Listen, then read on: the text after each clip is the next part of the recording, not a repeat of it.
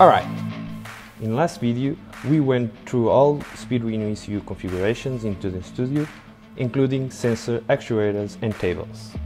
However, when I tried to start the engine, it just didn't start.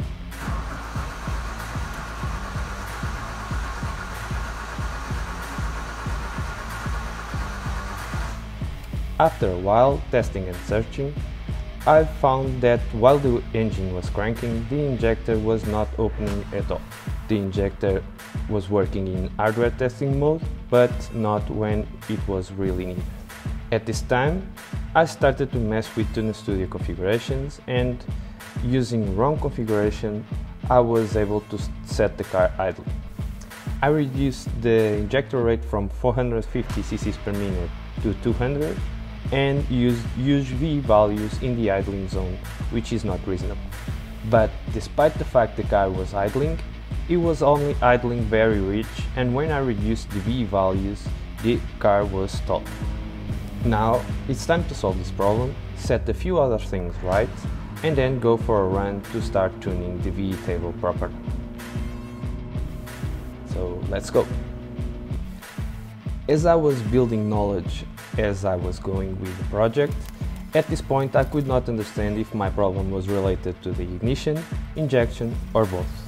So at this point I decided to revert all the modifications to stock carburetor, study the sensor signal output in detail, study the stock timing while cranking, idling and accelerating, and then modify to injection in a step-by-step basis. That is, first I replaced the ignition system and then the injection.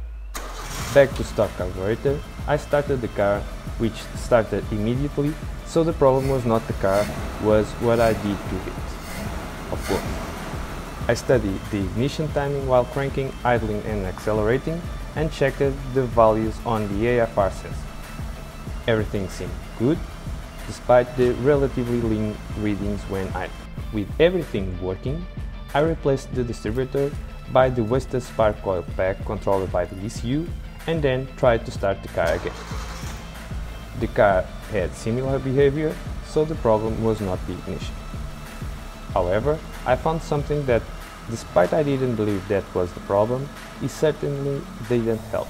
The ignition signals sent by the Speeduino are affecting the AFR sensor readings. We can see it in these peaks here.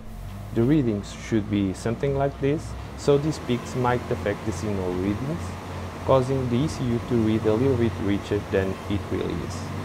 However, these peaks are not found in the logs, so I didn't worry too much for now. If the problem is not the timing, sensing or ignition, is related to the injection. I got back to the books and online searching, and concluded that despite Speeduino states that low impedance injectors are supported using a current limiting resistor, they might not work properly, especially if they were designed to operate with pick and hold currents. The idea under this is the following. These low impedance injectors require a huge amount of current to open rapidly due to their sizes. However, if they operate always under these currents, they will have short lifetime. And since a lower current is required to keep them open, the pick and hold driver outputs a current signal like this, in which the current has a peak value to slam open the injector and then hold it in a more reduced value to prevent the injector from burning. So the most affordable solution that I found for this was the LM1949 device, which is an injector drive controller specifically designed for this application. In the datasheet, we can find the typical application circuit and the corresponding signal diagram. The only problem of using this device with Speeduino is that Speeduino outputs 0 volts when it wants to open the injector, and this device opens the injector when the signal input is 5 volts. So I printed a PCB with this circuit, which is divided in this part, aiming to convert the 0-12 volt signal to a 5-0 volt signal, appropriate to the controller, and the controller itself. I will not spend too much time on this, but message me if you want more details. Then updated the overall system diagram, and if you saw my last videos, you know that here I just had a one current limiting resistor in series with the injector, And now I removed the resistor and included the pick and hold controller. This is the PCB with the components and its final location. Then I set the injector in hardware test mode and activated it with 50% of the cycle. With the injector running, I monitored the control pin of LM1949 device so we can establish the injector opening time. Here we can see the peak voltage caused by the peak current that then is reduced and held until it returns to zero. From this test we can establish that the injector opening time is around 0.8 milliseconds. Finally, I set this information on Tune Studio and uploaded the original configurations on the injector characteristics, and the automatically generated VE tables and magic happened. The car started immediately, and despite the rough idle at the beginning, before the VE tuning, it is working. Before taking the car out for a ride and start the VE tuning, there were a few other things to get it right. One of them was the car tachometer. The original tachometer works with signals like this, provided by the negative pin of the ignition coil. And as we replaced that coil with the wasted spark coil pack, the tachometer didn't work. I found the workaround for this problem in speeduino.com/forum with very clever solution that uses a relay coil to the same purpose.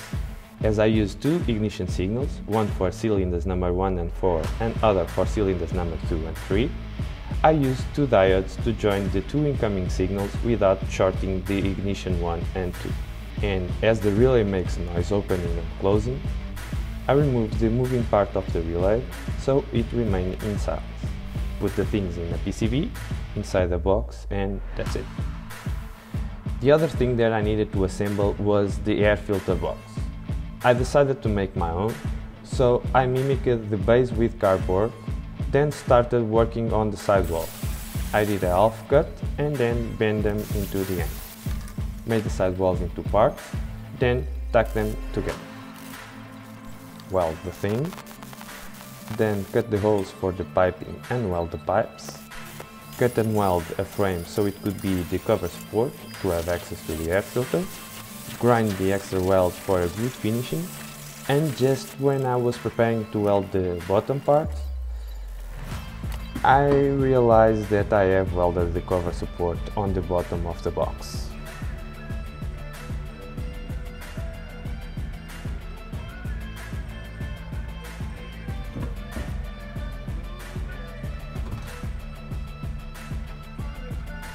Yeah, pay attention to what you are doing.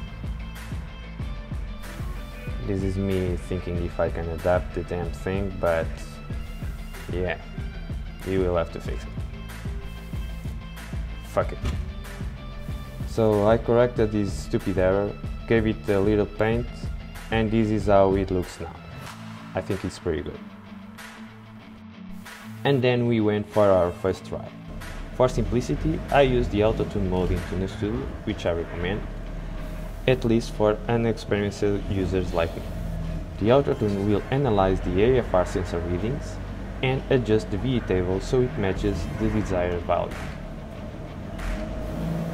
This is me exiting my garage, and here we find the first problem, the exiting ramp.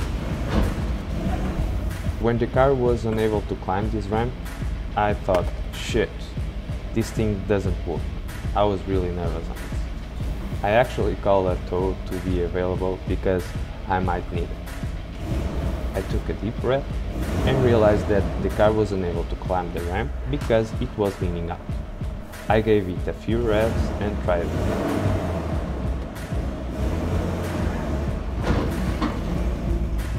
And no, not yet. I will keep this part long and maybe a little bit boring because I found a few problems before the car started to work well, and I want to show you the steps that I took. The only thing that I cut from the video was the moments when nothing happened because I was thinking what to do. After a little bit of thinking, I decided to increase the VE values a bit, but I was so nervous that I ended up decreasing the values. Stupid. Another try and didn't even reach the meter, of course. Then I set the Autotune to very easy, so it has a greater permission to change the V values. Waited a little bit so the values were updated and try again.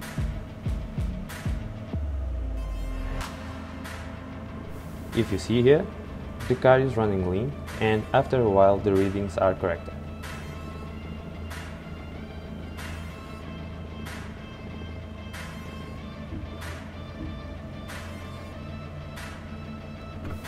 Then another try and not yet. Then I started to realize that whenever the RPM and fuel load reached the higher values, the Autotune immediately increased the V values.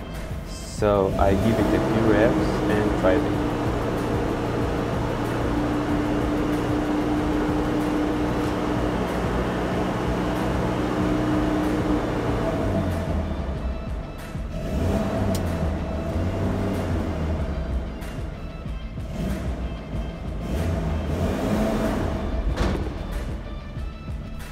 Then I finally realized that I had to increase the V values for higher load.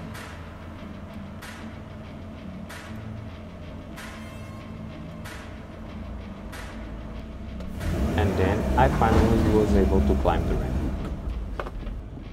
But when I thought that the problems were ending, the car didn't ride smoothly. The car was stalling very easy and I was not able to drive. At first, I thought that I only needed to give Autotune some time to correct the V values, but after a while, I realized that that would not happen. It was very hard to keep the car working while driving, because it was running very lean as the fuel load increased. It took me a while to figure it out, so I cut a few parts of this video, but here's what I did. First, I opened the table configuration and set this option to fix it, and noticed that the car was stalling even in idle.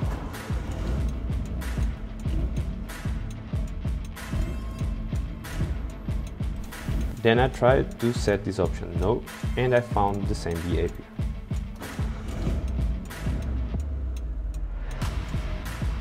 As these weren't working, I set the first option to off and the AFR option to yes. And the behavior of the car improved a little bit, and I was able to drive it very roughly.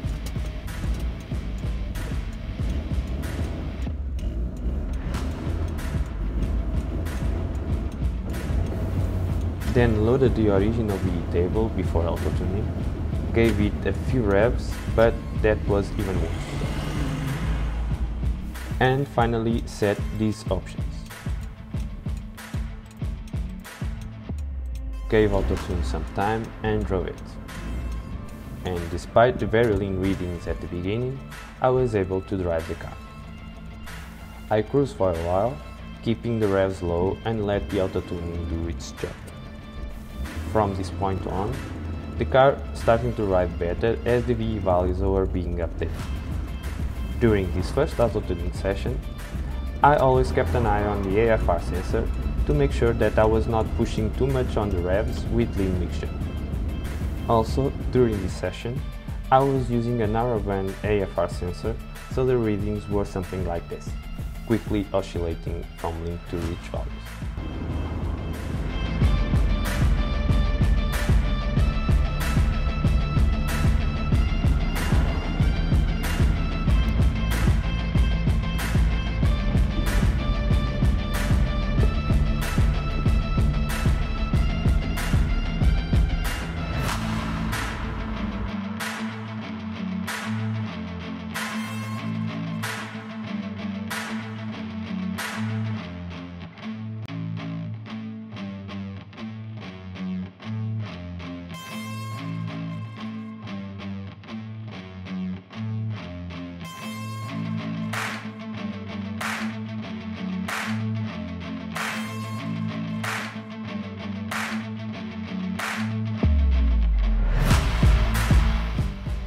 After a while, I was becoming confident to push a little bit more by the engine, and I started revving it up.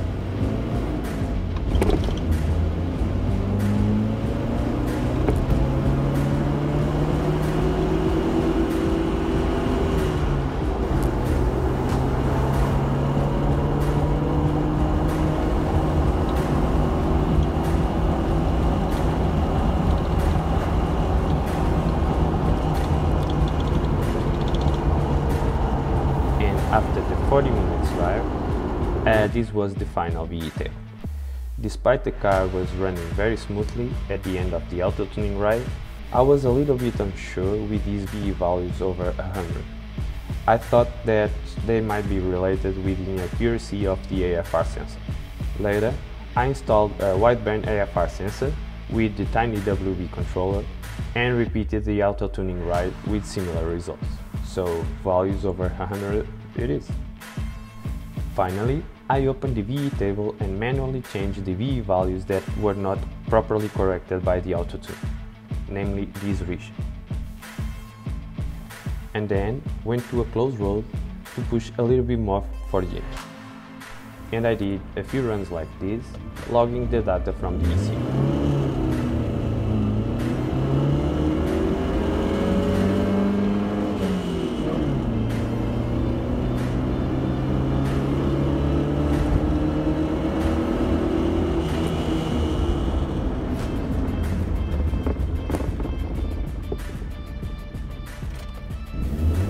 To be honest, I'm a little bit worried that the injector duty cycle is reaching its maximum value very easily. Perhaps something is wrong with the injector characteristics. I will have to revisit this later.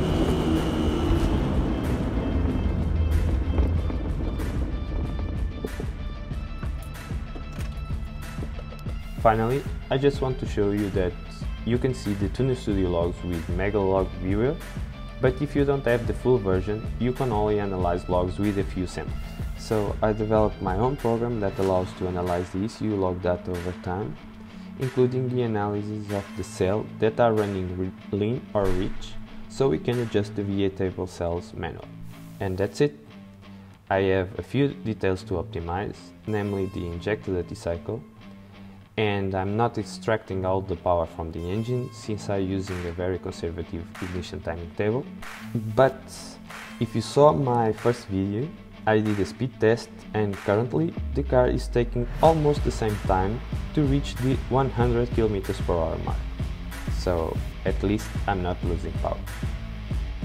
Currently I'm having some difficulty to decide the next step. On the one hand, we are more or less ready to install the Supercharger, which is the final goal of this project. But on the other hand, the optimization of the ignition table will bring some power to the engine, and I discovered this device that, along with the NOx sensor, could be used to optimize the timing table. I need to think a little bit about this. Either way, that's it for now. Stay tuned for the next video. Thanks for watching. Please feel free to leave your comments and subscribe for upcoming videos.